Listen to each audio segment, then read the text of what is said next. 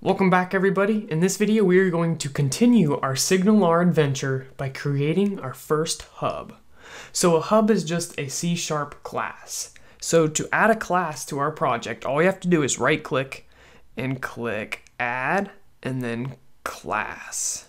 Now you can name it whatever you like, and you can see here it has this .cs, that means a C# file. If you don't put that, it will add it by itself, so you can just put the name of it here. I'll just put my hub and click add. Now it just added it right here, right in the root of our project. If you want, you can put it in a folder or something like that, but this will do for now. If you remember from one of my older videos, I mentioned that in order to tell C# that, hey, this is a hub, we have to inherit from hub. Now you can see when I put hub, it has a little red squiggly under it and it's not doing much. It doesn't seem to be working. Well, that's because of namespaces.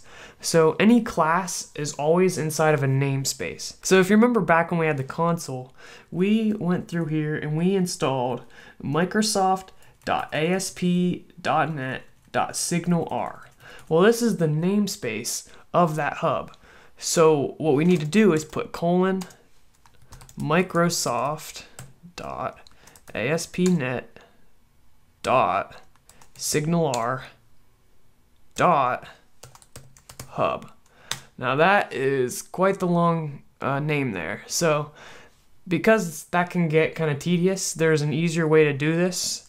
And what you can do is just take all of this stuff right here and take it up here and put it as a using statement. So you can say using Microsoft.asp.net.SignalR, and then you don't have to qualify it.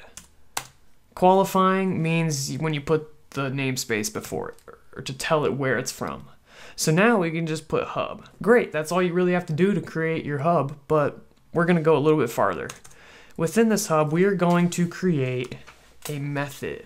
So to create a method, just put public void, and then you put the name of the method. Announce, put 2 parentheses, open, close, and then put an open parentheses. You can see it'll automatically put the closing one. Press enter, it'll take them down to the next line. So now we have an announce method.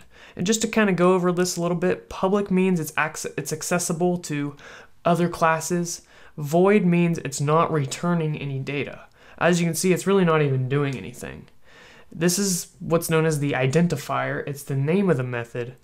And then the parentheses are where we put parameters. So if we need to send data to this method when we call it, that is where we would put that. So for example, we could say string announcement.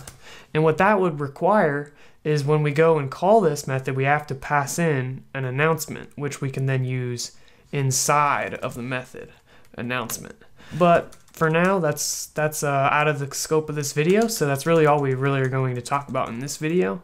In the next video, we'll be talking about what we're going to put inside of here and how exactly the client is going to call this data. So thanks guys, and I'll see you in the next video.